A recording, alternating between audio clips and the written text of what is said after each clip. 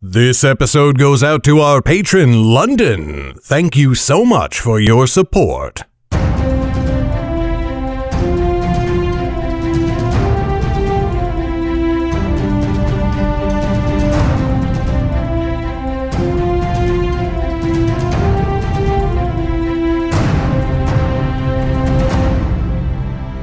Hi there, Garrett Robinson here. Welcome to the 25th episode of the Nightblade Epic Podcast, Season 3. Hey listener, you've only got a few weeks left to pre-order Tales of the Wanderer Volume 1, the latest book of Underrealm, at underrealm.net/wander. This gorgeous 3-book volume contains the first 3 novels in the Tales of the Wanderer series. It's a story about best friends and found family. It's about deciding who you are, no matter what anyone else says. And it's about the stories we tell ourselves every day, and how we can never really control what other people do with those stories. In short, this is my story about stories. It's me writing about storytelling, which is the only thing I've been doing with the last 12 years of my life. And I think it's pretty good, and I think you're going to like it. Pre-orders are incredibly helpful to us as we get ready for the book launch, and if you pre-order a hardcover in the United States, it will even come to you signed. Pre-order your copy today at underrealm.net/wander. That's underrealm.net/wander. Next up, we've published a new episode of Quest every week this year on Patreon. That's a lot of book that you can read right now. Patreon is a voluntary support website where you can chip in a little bit of cash each month to help support this show and keep me writing. All my patrons get to read my new books as I write them, and there are tons of other cool benefits depending on your level of support. To read Quest right now, support me for $1 a month, or more than $1 a month, over at patreon.com/GarrettB.Robinson. That's patreon.com/GarrettB.Robinson. Okay, now it's time for today's episode. Today, you're getting Chapter 34 of Darkfire.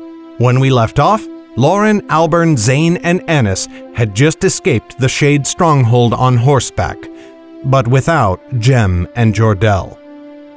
Enjoy!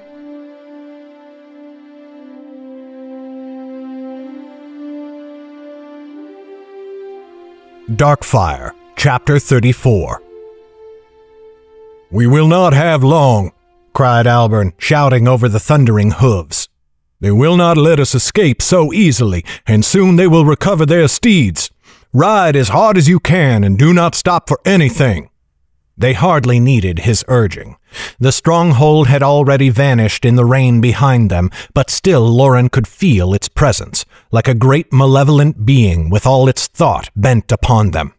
Mayhap it was only her imagination, or mayhap some dark magic of Triskin's, but either way she urged Midnight on to greater and greater speed. She caught a glimpse of Annis's face as they rode, wide-eyed and filled with fright, as Lauren knew her own must be. Zane rode silently, his eyes filled with quiet intensity as he gripped the reins. He must be in great pain, she realized, for likely he was still weak from the Magestone sickness. Despite Lauren's sense of a watchful presence behind them, they saw no sign of pursuit. The road from the stronghold delved straight into a crevasse in the mountains, where a peak looked like it had been cloven in two by a giant's axe. The cleft made a passageway that had been flattened by craftsmen long ago, and it was wide enough for all of them to ride abreast with room on either side. The passageway ended after a time, and Lauren was surprised to see another gate looming ahead. But this one had long fallen into disrepair, and the Shades had not yet occupied it. The stone bridge between the towers had fallen to rubble, and the towers themselves looked ready to collapse with a strong gust of wind. Not a soul observed them as they passed through, slowing to a brisk walk so the horses would not lose their footing upon the stones. "I'm glad to see this place empty," said Albern. "You knew it was here?" said Lauren. He tossed his head. "It was here when last I came this way. I guessed that the Shades had not yet taken it, for as you can see it is in far worse repair than the stronghold." "And what if you had been wrong, and we found soldiers waiting to stop us?" said Annis angrily. Albern shrugged. "Then we would have devised another plan. It hardly seemed likely that we would get this far." Beyond the gate lay another narrow pass snaking through the mountains. They seemed to be heading gently downwards now, and Lauren thought this must be the descent out of the mountains that Albern had spoken of. The horses stepped with more vigor, almost as if they could sense freedom ahead. But still Lauren felt darkness haunting their steps, and she could not shake the feeling. Then, as they crested a rise and prepared to climb down the other side, they heard a screeching on the air. Instinct made them duck, even as their horses reared beneath them. Harpies swept down out of the air to attack. "Now we know they are minions of Triskin, or mayhap of his master," cried Albern. "I thought our escape seemed too easy."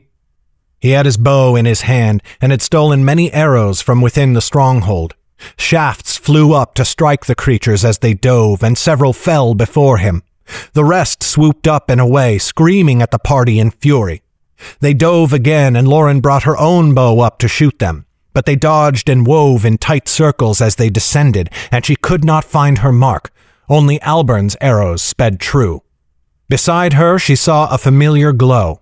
She glanced over and saw light blooming from Zane's eyes. His hand twisted into a claw as he whispered words in a strange tongue.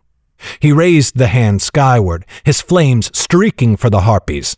It was a weak, sputtering fire, far more meager than she had seen from him before, but it curved in the air and struck one of the beasts, singeing its wings. Once more the harpies broke off their attack. Zane slumped forwards over his saddle, holding the horn tightly to keep himself from falling. With a nudge of her heels, Lauren brought Midnight alongside him and gripped his shoulder. "Are you all right?" she said. "I have not the strength," he gasped. "Not yet. I am sorry." "Do not blame yourself," said Albern. "We are too exposed. Come, let us ride." Their horses flew down the mountainside now, needing no urging from their riders as they caught the harpies' scent. The harpies swooped low, emboldened by the party's flight, but Albern took them off the path and into the thin, scrubby trees to the right, where the harpies could no longer see them. "This will not last," said Albern, "but mayhap we can remain under cover until we think of a plan, or until those creatures give up." "They will not give up," said Lauren, "and if we wait too long, no doubt the shades will find us." "What is your counsel, then? Ride back out into the open?" said Albern gruffly. Then he ducked his head. "I'm sorry. I have no right to speak thus." Before Lauren could answer, braying erupted from the mountains all around. They wheeled their horses about, Albern knocking an arrow quicker than blinking. Lauren's eyes went wide. From the crags all around them came satyrs, clutching weapons and vaulting down on their hairy hind legs. There were far more than they had seen before reaching the Shade stronghold, and the goatmen's faces twisted in rage. "More minions of the Shades," said Albern. "Ride on."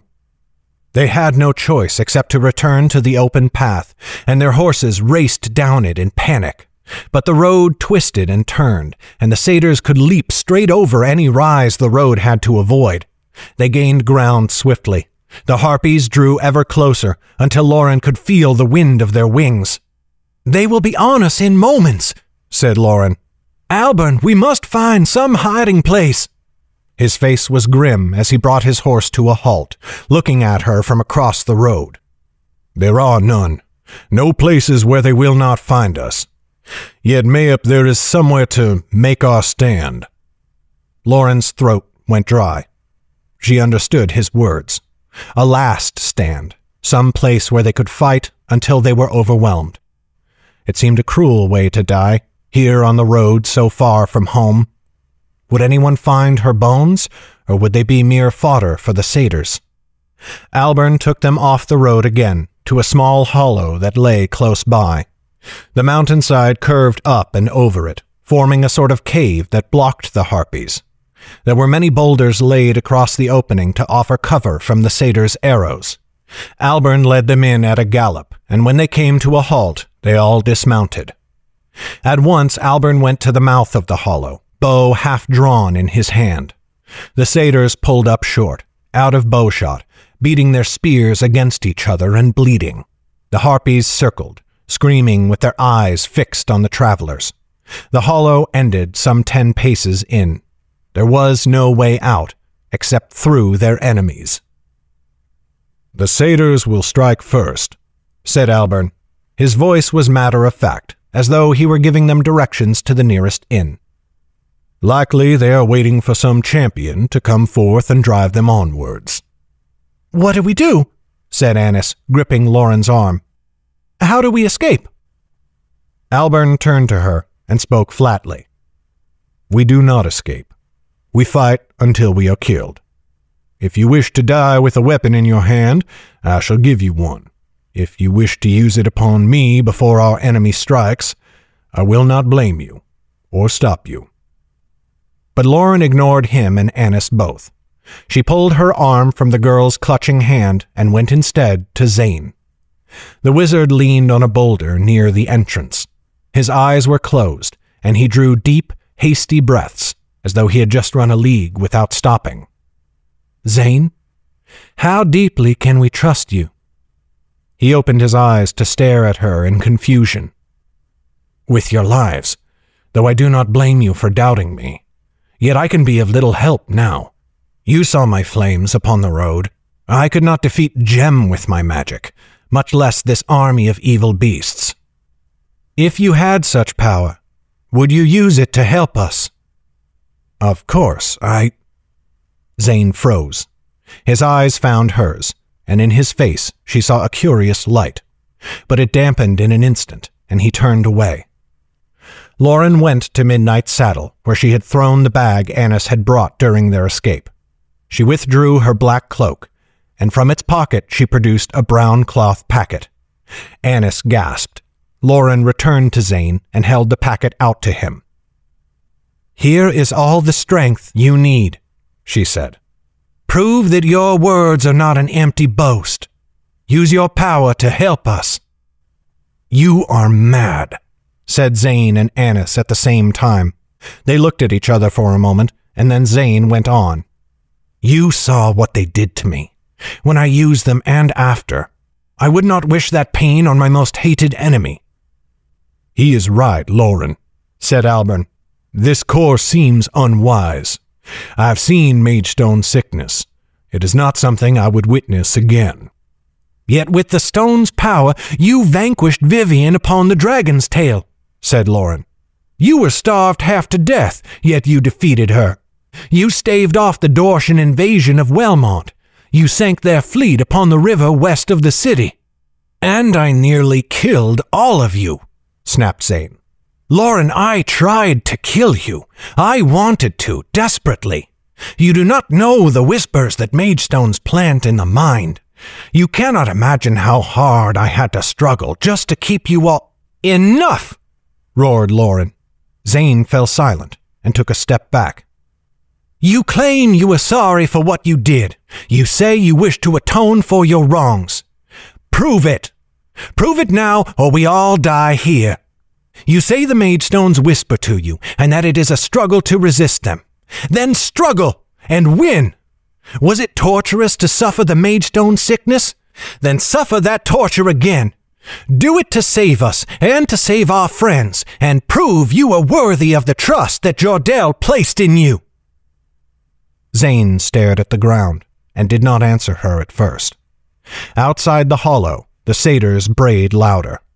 Albern had not fired at them yet, and they were growing bolder. Zane looked over his shoulder, out into the open air where the beasts waited. Then, in one sudden motion, he snatched the brown cloth packet from her hand and ripped it open. With thin and wasted fingers, he plucked one of the Magestones from the packet and shoved it between his lips. His teeth crunched down, and he swallowed. Zane bent his head, his shoulders shuddering. Though he was the same height as always, Lauren would have sworn that she felt him grow somehow. As she watched in fascination, the skin of his hands and hollow cheeks filled out, and where his hair had been patchy and thin before, It grew thick and lustrous, glinting in the gray sunlight that filtered down through the clouds. From behind his closed eyelids, Lauren saw white light spill forth, like fire hidden behind a doorframe. Slowly, the white light turned black. He opened his eyes, and they were bottomless pools of ebony, looking at her without emotion. Lauren had to restrain herself from stepping back. "Zane?" she said tentatively. "I am here," he said. "I am myself." He turned on his heel, so suddenly that Lauren jumped. He strode out between the boulders and into the open air. Albern reached to grab the wizard's arm, but Lauren stopped him. The satyrs had edged slowly forwards. When they saw Zane emerge, they fell back, bleeding. But when they realized he was alone and unarmed, they cried out in rage and swept forwards to attack. Zane called out a word and swept his arm in a wide arc. A wall of fire erupted from the ground, casting earth high into the air with a tumultuous explosion. The fire swept forth, and though the satyrs turned to flee, they could not run fast enough. The flames covered and consumed them, and they fell wailing to the ground, their bodies burning away. The harpies, seeing the satyrs' fate, wheeled in the air to flee, but Zane put forth his power, and a gale of wind swept down from the sky. The rain clouds above turned into a storm, black and terrible, and lightning crashed from on high. It struck with terrible fury, turning great circles of earth into molten rock. The bolts struck the harpies down, and in moments the skies were clear. Zane's magic subsided, and all was silent. Lauren stood beside Albern, both of them frozen in awe. Annis hid behind them, clutching Lauren's sleeve, as if for protection. "As if I could save her from Zane, if he chose to harm us." Zane turned back, and the black glow faded from his eyes. His expression was grim, but curling the corner of his mouth was the same smirk he had worn the day Lauren first met him. She swallowed hard, hoping she had not made a terrible mistake. He tossed his head. "Come, fetch the horses. We ride for the fort." This has been a production of Legacy Books, written and narrated by Garrett Robinson. The music in this podcast was created by Will Musser. Check out his incredible work at willmusser.com. That's WILLMUSSER.com. Today's letter is L. Thank you for listening. Bye-bye.